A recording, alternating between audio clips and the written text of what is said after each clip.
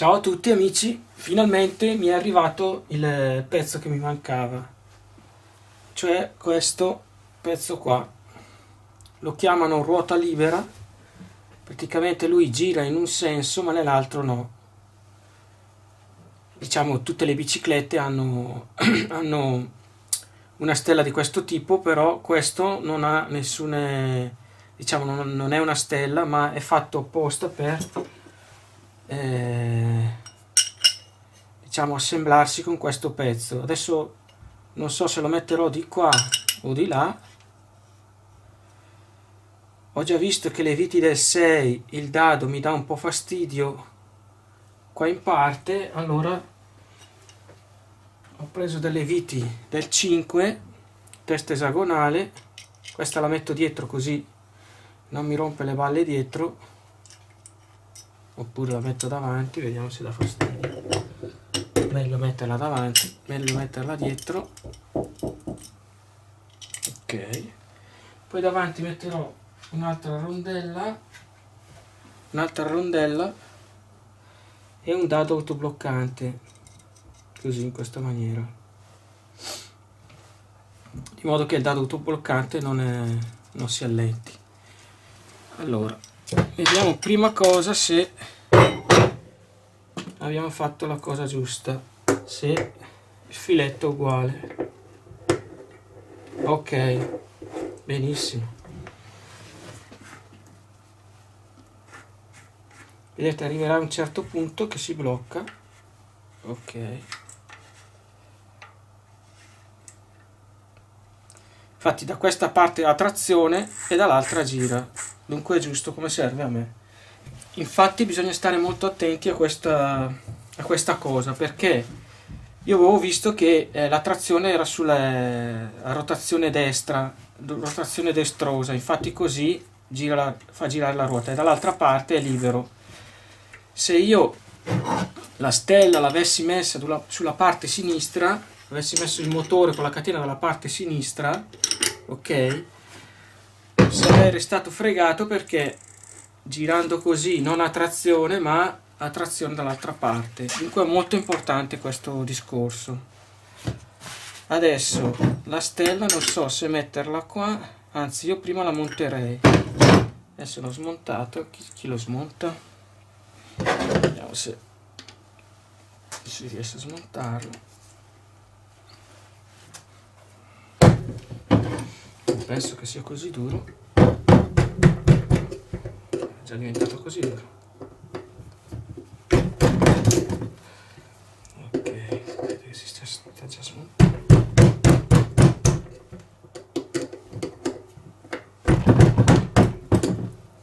Ok, era già bello duro, infatti una volta messo su non viene più giù questo. Bisogna usare quei due puntini lì, ma mi sembra alcuni hanno degli inserti dentro qua quadrati, e con la sua chiave li togli. Questo qua sarà un po' difficile. Comunque ne ho ordinato un altro che è diverso di questo, ha quegli inserti lì. Adesso vediamo.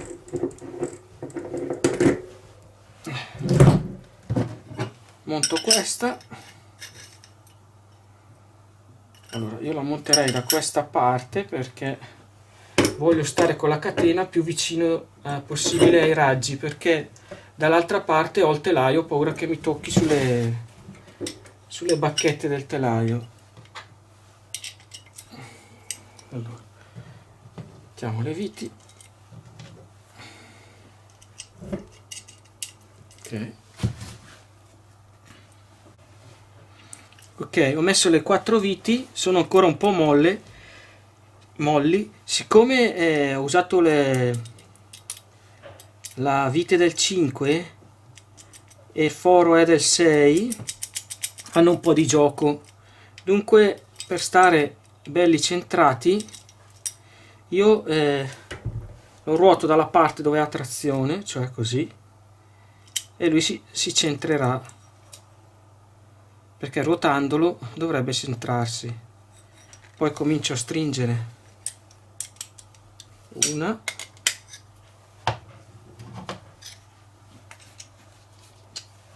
ok, stringiamone un'altra, quella dalla parte opposta.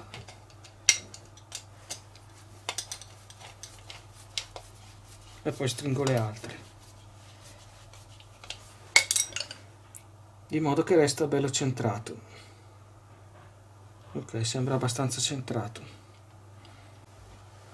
Ok, ho stretto le viti, ora lo avvito. È la prima volta anche per me che faccio un lavoro di questo tipo, spero che vada tutto bene. L'altra volta ho regolato l'albero qua e ho fatto girare la ruota tenendola in mano. Praticamente sentite se i cuscinetti sono buoni. Ok,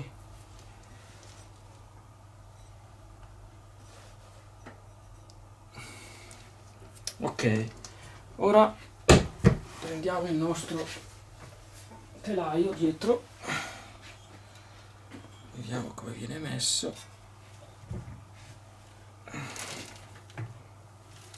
Appoggiamo un attimo qua.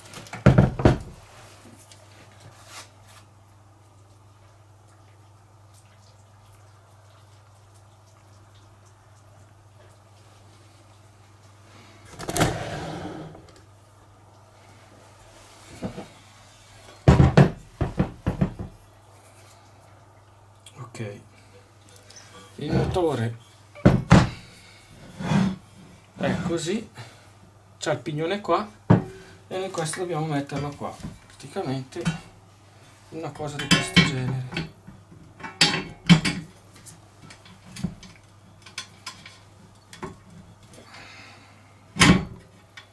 Ok, bisogna allargare un po' il telaio. Ok, ora lo appoggerò il motore qua, devo segnare anche i fori.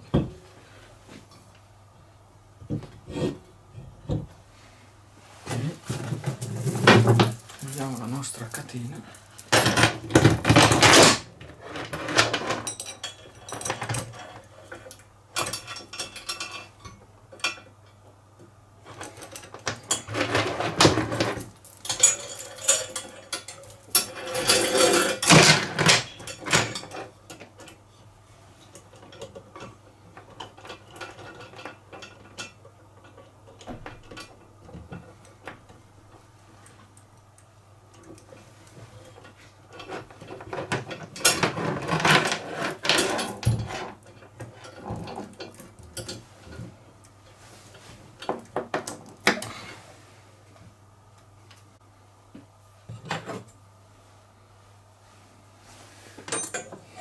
Ho allineato bene la stella col pignone, infatti vedete che più o meno ci siamo, che dovrebbe andare un po' indietro, però io farò segno i buchi del motore. Una volta segnati i buchi del motore,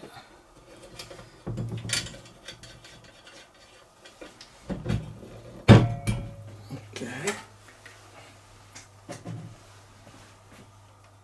manca l'ultimo buco da segnare. Okay. Una volta segnati i buchi del motore, le viti le farò un po' più piccole, così ho un po' di margine per spostarsi sia a destra che a sinistra e sopra e sotto. Proviamo a vedere l'allineamento, così appoggiando la catena dovrebbe essere abbastanza buono.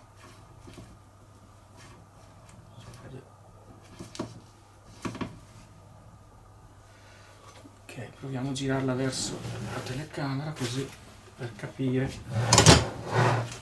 Okay. Vedete l'allineamento della catena. Ok, sono riuscito a montare la catena. Ho tagliato fuori un pezzo, ho messo la falsa maglia, vediamo dove si trova la falsa maglia. Cavolo, eccola qua. Ho messo la falsa maglia qua e ora andiamo a vedere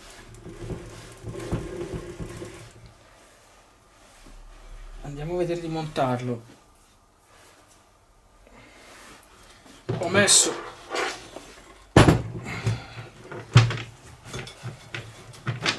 4 dadi autobloccanti, me ne manca uno perché ce l'ho l'autobloccante, ma ho la vite troppo corta, vediamo se riesco a metterlo. Vabbè, intanto mettiamo questa, tiro bene le viti, dopo averlo allineato tiro bene queste viti, do ancora una controllatina che sia bello allineato.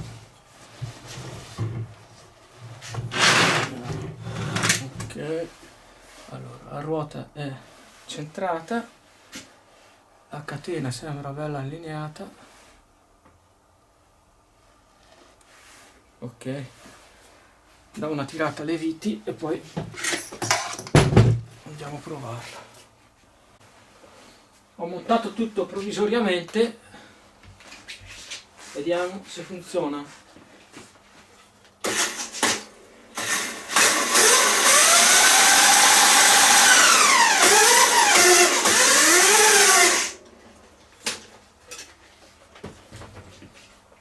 Sembra funzionare.